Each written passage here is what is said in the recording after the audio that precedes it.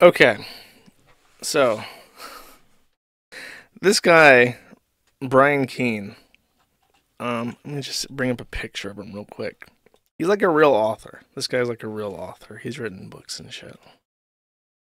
He's a best-selling, multi-award-winning writer of horror, fantasy, crime, nonfiction, and comic books. He also serves on the Scares That Care charity board of directors. He has 5,000 subscribers on Substack. And his last article on Substack, Letters from the Labyrinth, is about Fatrick S. Tomlinson. He writes, "Good morning. I am Brian Keene, and this is Letters from the Labyrinth, a long-running weekly email newsletter for fans, friends, and family. And this is Fatrick S. Tomlinson. Fatrick is an Airbnb host, a failed stand-up comedian, and a mid-list science fiction writer whose career is in decline.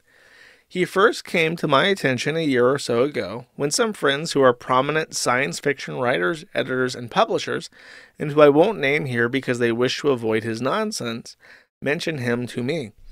Fatrick alleges that he is being, quote, targeted by a cyber criminal death cult and is in fear for his life and the lives of his family members, and has been swatted over 50 times.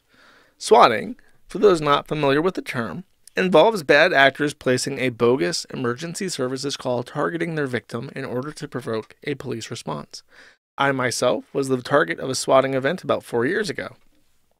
Someone from Canada called my local emergency services and said I was armed and threatening to harm myself. Our police know that I own several registered firearms.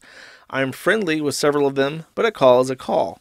At the time, I was driving home from a nearby convenience store to pick up cat food. Mary called me, upset. The police were there in full tactical gear. The sergeant instructed me to pull into the driveway and obey the commands.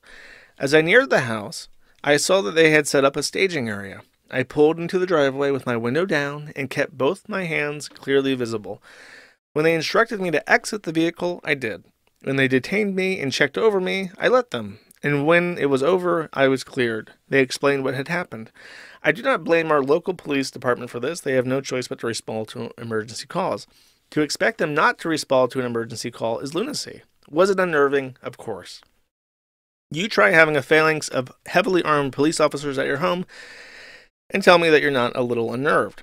But imagine if I had been black. Oh, he didn't capitalize that B. It's black now, boy. Or lived in an urban setting rather than rural Pennsylvania. Or if you want an example from the other side of the spectrum, imagine if I had been big old don't tread on me flag flying outside my house. Imagine just how horribly wrong it could have gone in any of those situations. To be clear, Fatrick S. Tomlinson has certainly been swatted. There are video evidence of at least one such altercation in which Fatrick, whose name I'm going to shorten to Rick from here on out. If you don't know, Rick is like a meme name, and of course it requires me to play this.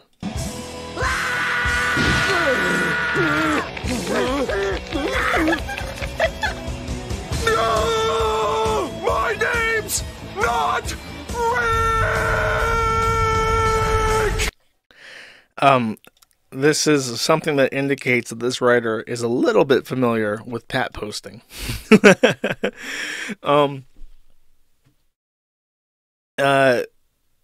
Fatrick, whose name I want to shorten to Rick from here on out just to avoid tapping Fatrick continually, is belligerent with the responding officers and appears to take a swing at one of them. A search of public records and publicly available information provides several other officer responses at his address, along with more benign welfare checks, where a responding officer leaves a card to let the occupant know that they were there. To the best of my knowledge, there is no record of over 50 swatting attempts, but he has indeed been swatted more than once. What's curious is that to date, there has been no evidence, to the best of my knowledge, to back up this claim number, other than news articles about him. Those news articles echo his claims, but their source for the claim is Rick himself. No further fact-checking seems to have taken place, other than a few cursory checks. But whether it's once or 50, swatting is still horrible. Which brings me back to my author, editor, and publisher friends from the science fiction community. They had each encountered Rick at various times, Gen Con, Convergence, and other conventions and professional gatherings. Their reactions ranged from bemusement to annoyance. They all agree that it was terrible that he had been swatted and harassed, and it is terrible. But they also agree that he had the power to stop much of it from occurring. I don't want to victim blame, said one, but he seems to seek them out. He's a weird guy. Curious, I read a few news stories and checked over his social media. Sure enough, there were countless people harassing him, which is terrible. But even more curious, rather than simply blocking them, Rick engaged with them. He spent most days obsessively responding and replying to every single troll, admonishing them to enjoy prison. Oh, I did that. I misread the easiest thing to read. Enjoy prison, or telling them their life is already over, or that they're mentally ill and should seek help. Further, he seems to regularly check the few accounts he has blocked and replies to them as well. When people obtained his publicly available phone number and began texting him and crank calling him, rather than change the number and make it private, he engaged with them via the phone for at least a year. None of this seemed like the behavior of a man who is in fear for his life. What's happening to him is terrible. I cannot stress that enough. But, as others have said, he refuses to take even the most rudimentary steps to shield himself or his loved ones. His trolls weren't the only people he responds to. Here are a few examples of how he speaks to other people. People who are not trolls. People who are often women. Rape is the most mild punishment you deserve, followed by execution. That was from the 18th of June, 2018. Two problems with your assumptions here. One, I don't wear underwear.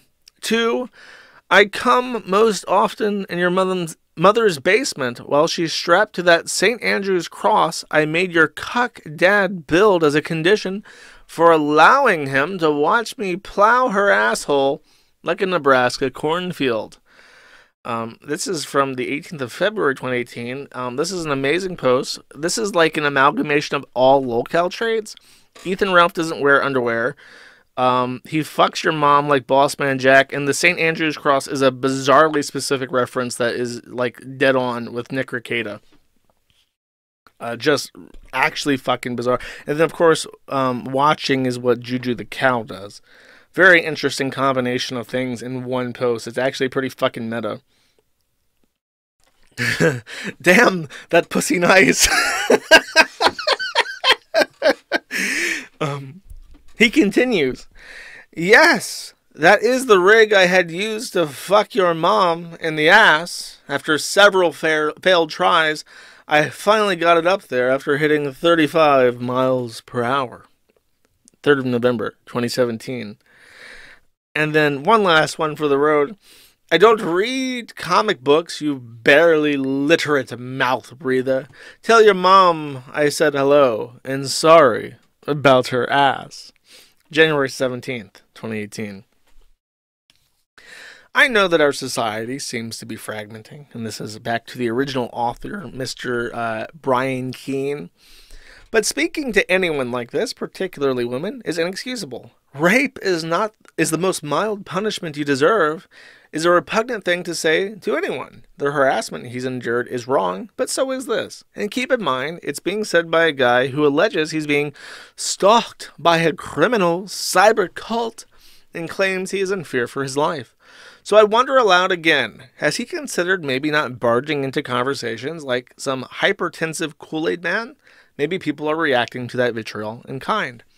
Recently, the target of his rage has been literary agent Leslie Varney. Here is a collage of the harassment he has directed at her. Quoting Fatrick again. Zero, you fucking idiot. You are the most savagely gullible dipshit I have ever come across. You don't understand a fucking thing and have done exactly no work. You are insane. Numerous people have no fucking idea what they're talking about, especially you. I'm not given a choice, dipshit. Their defamations and attacks on my reputation can't go uncorrected. Nothing the terrorists say is ever true, you fucking moron. That is exactly what they've been doing, you absolute fool. There are no backstories, you gullible simpleton. Psst, that's because you're a gullible idiot. No, you fucking idiot. I wasn't. You are a trash person. Thank goodness everyone else can see it now. Leslie blocking me isn't going to make this go away. Something different. I usually when I read Pat posts, it's always like the same 3 or 4 fucking sentences. There's such a broad range of Pat speaking that I can do when I read his Leslie tweets. He really goes all over. Not enough fucking your mom, though. There are hundreds more, says Brian, but I don't have the bandwidth in this newsletter to post screenshots of them all. But File 770's Mike Glyer, one of the most fair and dependable fandom journalists in a seemingly ever-shrinking pool, comments that Rick has been privately smearing Leslie as well. Quoting him, Mike Glyer says, Brian Keane, apart from being a highly successful horror writer, has spent a lot of time reporting on his blog, no longer active, about Me Too and harassment issues in the field. Tomlinson, on the other hand, has been a victim of harassment, but he also habitually returns fire on social media and has tried to embroil me in his quarrel with Leslie Varney by feeding me claims he would not give permission to attribute to him. He is not qualified to lecture Brian on matters of conscience. Other folks have stepped forward this week with their own stories of harassment by Rick as well. None of these people are connected to the harassment he has endured, and that line is in giant, all caps, bold letters, which is a little bit out of place with how professional this guy writes. About a year ago, when I opined online that swatting sucks and maybe he should stop engaging with people harassing him, Rick told me to reach out, so I did. I called his publicly available number, and he gave me a half-hour-long TED Talk about the only thing about the only thing I managed to say during his pompous filibuster was, have you considered just blocking them? When this call was over, I was very much of the opinion that it's horrible Rick has been swatted and harassed, and I feel badly for his loved ones, but he seems inclined not to take the simplest of steps to prevent it. I was also of the opinion that he is very much the guy from those screenshots above, and he is the guy from the police report, which, to the best of my knowledge, is a publicly available document. This is a Portage Police Department report about disorderly conduct, and it says here, woman's name was visually disturbed. When I asked her what had happened, she had started to cry, and we had to take a few moments to calm her down to explain the incident to me. The female was unable to explain the threats Fatrick had made, or was able to explain. She did write a written statement in regards to what he said. She did state that it was just her and him having a conversation and that no one else witnessed what he had said. And then highlighted, one of the comments that Fatrick made to her was that he was going to wait until somebody else had the baby and then kill both her and the newborn. So he threatened to murder a woman and a newborn infant baby child, smother the life of a brand new little babe, innocent and naive to the world. Truly incredible malice from somebody of such esteemed conscience. According to that police report, Fatrick S. Tomlinson once threatened to kill his then wife and their child. Rick is mad this week because a stranger tagged me in a tweet with John Del Araz, a far-right loon who I blocked years ago. Here are the screenshots. Rick's since been telling the public that I, quote, pal around with white supremacists and that I am burning books, none of which is true, but none of which is worth suing him over since he has nothing of value. Like Nicholas Pacquiao, Bradley Snow, and the others before him, Rick wanted my attention. I have given it to him, and later this week, when I finish up the canned food drive for the homeless shelter that Rick's recent bout of idiocy inspired, I'll go back to blocking and ignoring him.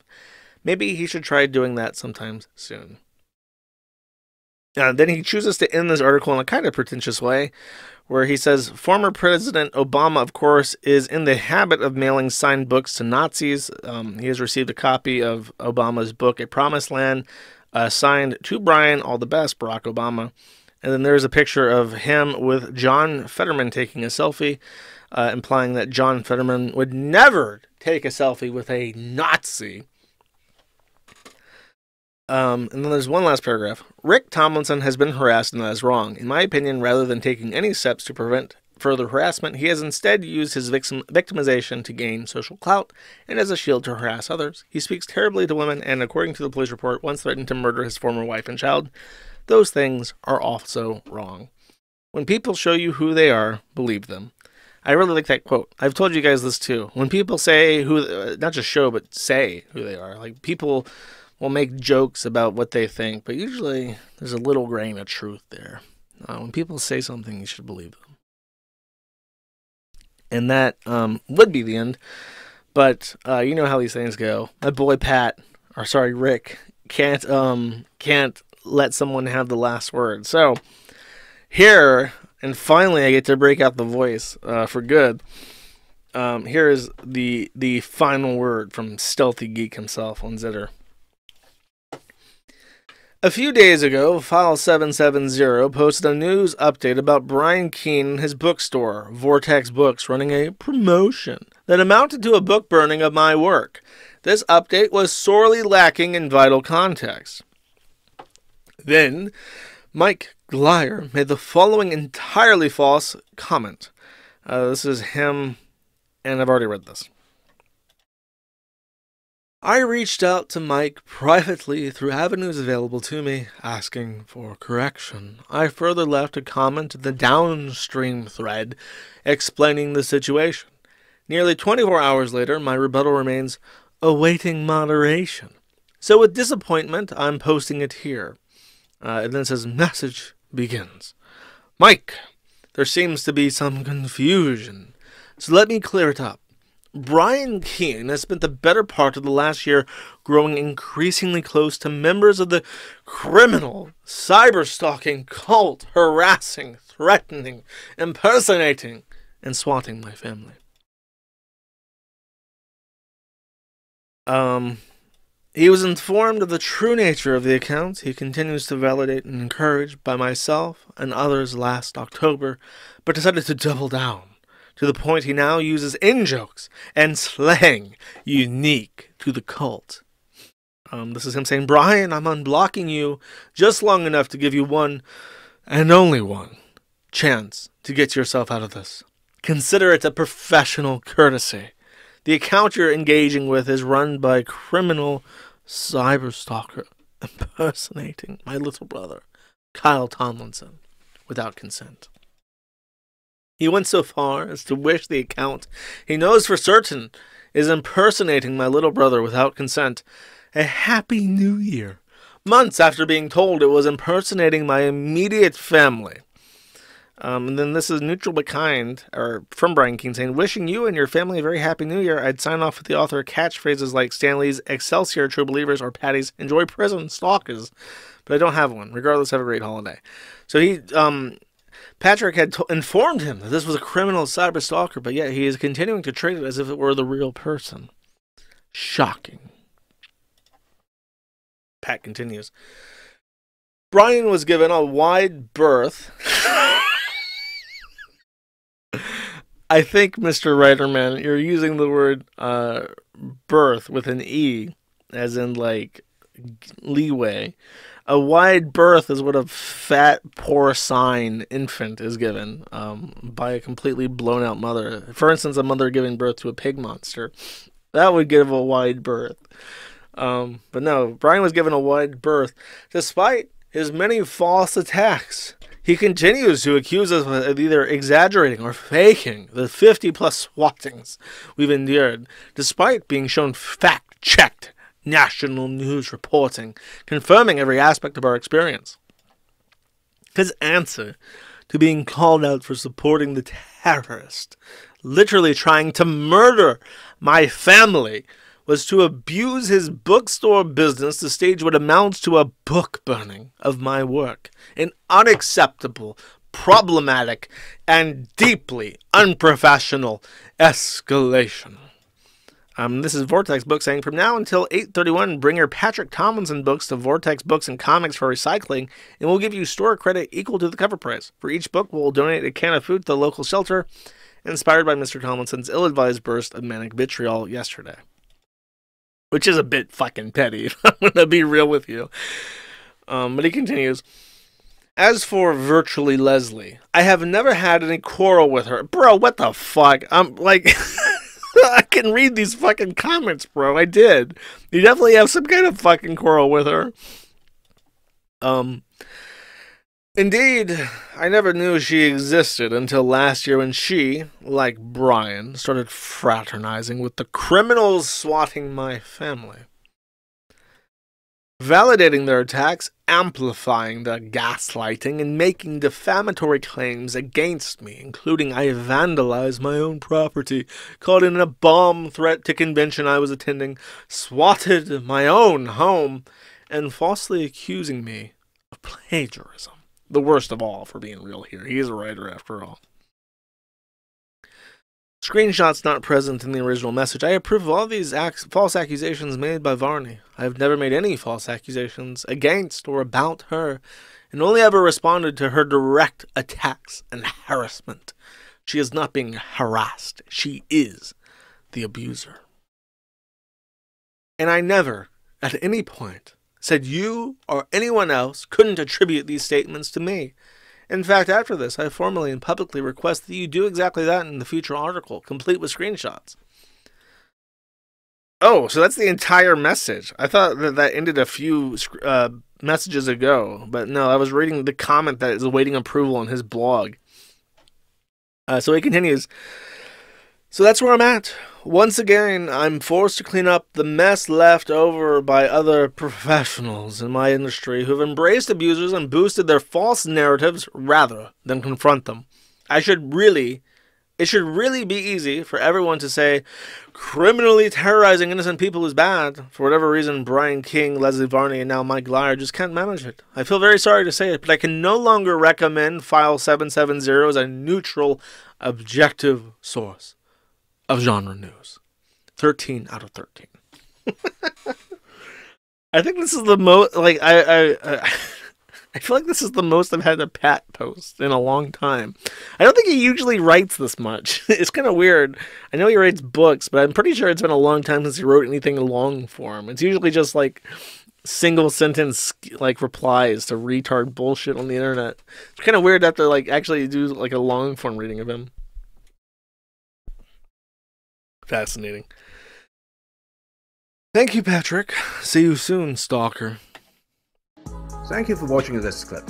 This is the CAC. Remember to like and subscribe.